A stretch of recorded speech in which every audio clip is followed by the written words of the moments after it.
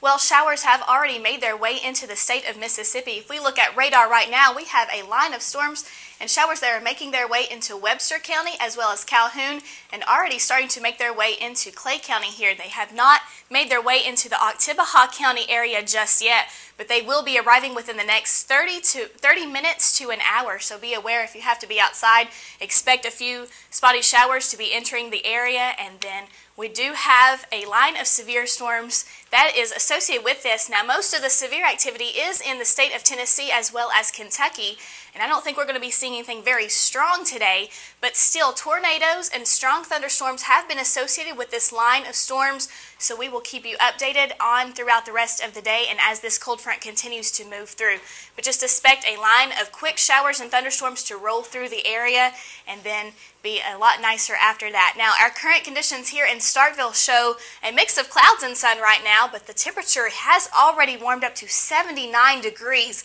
Very warm out there, very breezy with winds out of the southwest at 21 miles an hour. And then temperatures across the region are cooler where this cold front has already passed. It's 65 in Tunica, 66 in Greenville, but still warm in the eastern and southern portions of our state, already sitting right around the 80-degree mark. And those temperatures are going to fall then after this cold front moves through. Notice here's the cold front, here's the squall line associated with it. It's going to swing on out to our east into the state of Alabama. And then behind the cold front, we are going to be seeing lots of pleasant conditions. Again, strong thunderstorms could be associated, very heavy rainfall as well as strong winds with this front. But then after we push that out, spring is going to return once again for the beginning of your March. Today, though, early thunderstorms, becoming sunny later on in the day, a high of about 82 degrees. But we're going to keep those winds up there out of the south and southwest at 20 to 25 miles an hour, so very breezy. We're going to fall back down to 39 degrees tonight, and we're going to clear those skies out, but still keep those winds around 10 to 15, but they're going to be shifted again to the north and the northwest. And then another day, nice day tomorrow, mostly sunny degrees, 65 with plenty of sun to speak of. And then again, spring will return for the rest of your week. Nice Tuesday, Wednesday, and Thursday with highs reaching into the 70 mark, 71 on Thursday with a low of 42. Those lows are eventually going to warm up to the lower 50s. And then we're going to introduce the next chance of rain for your Friday and Saturday with highs sitting in the mid-60s to even upper 60s, 69 on Friday and 64 on Saturday. So let's get through today with the severe weather and then another great spring-like week on tap. Thank you for logging on. I'm meteorologist Emily McKinney. Indicative of a tornado because these are debris signatures. This is where the tornado has actually picked up debris from the ground and is in the air right now.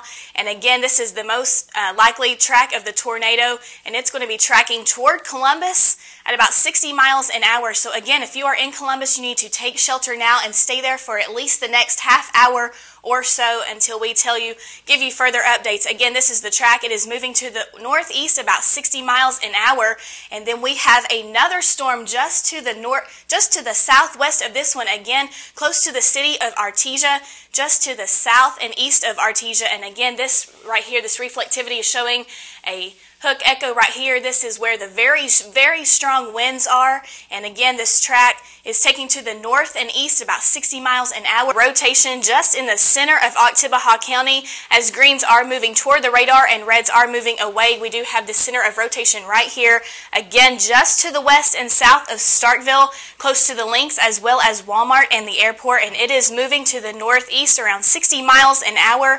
And if we zoom in a little bit on this, we see that it is heading right along Highway 12. If you happen to be traveling along Highway 12 as well as Highway 82, you need to take precautions, find a safe environment to get to, and wait this storm out because, well, it's another cloudy start to your Monday as we look out over the city of Starkville. Notice we are under overcast conditions. However, I think there are going to be a few peaks of sun today as these clouds try to break up.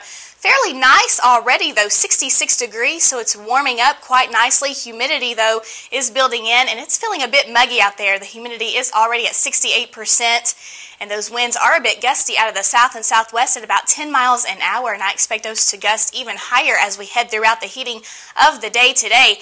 Notice temperatures across the region are fairly similar in the upper 60s, 67 up in Tunica, 66 in Columbus Air Force Base, and already 70 down in Meridian. And again, Meridian may be seeing a couple of peaks of sun right now as we head throughout the rest of the morning.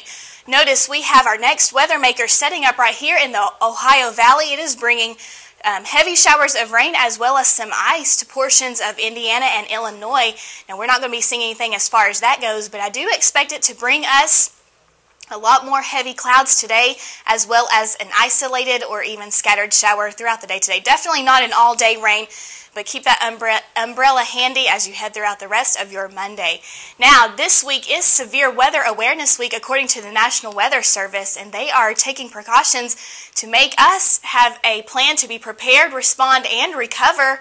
And Monday is the day for severe thunderstorms, and we're going to be talking about the criteria of what makes a thunderstorm severe. And these are three things: 1-inch hail, 58+ mile-per-hour winds, as well as the presence of tornadoes are going to make those thunderstorms severe. In fact, we do have a setup that is heading our way for your day on Thursday. We have a warm and humid sector here in Mississippi as well as Alabama, and it's going to be bringing with it chances for heavy rain as well as possible severe thunderstorms. So we will keep you updated as we head throughout the rest of the week. But then after that cold front swings on through, it's going to bring us much cooler temperatures. Not back down to the 30s or 40s, but about around the 60-degree mark. So definitely we're going to cool off once again for the middle of your February. Today, though, not seeing anything as far as severe goes, but 72 degrees. All in all, a nice day. Keeping those muggies in here, though, and those winds up around 10 to 15 miles an hour, possibly gusting up around 30 miles an hour. Dropping those winds down tonight, 46 for an overnight low. Skies will be clearing and showers ending. And then another great day tomorrow. 60 degrees, lots of sun, just a few high clouds, and not really very many winds to speak of. And then your Campus Connect 5-day forecast showing sun on your Tuesday and Wednesday, a high of 65 for your day on Wednesday. That severe potential will move in here for your Thursday, 74 degrees as a high. Lots of heavy rain, so be aware of that. And then drying it out once again for your Friday, a high of about 64 degrees. And then again, ready for that cool off on Saturday with the next chance of rain moving in for your Saturday with a high of about 56 degrees and a low of 37. I hope you have a great day and be severe weather ready. Thanks for logging on.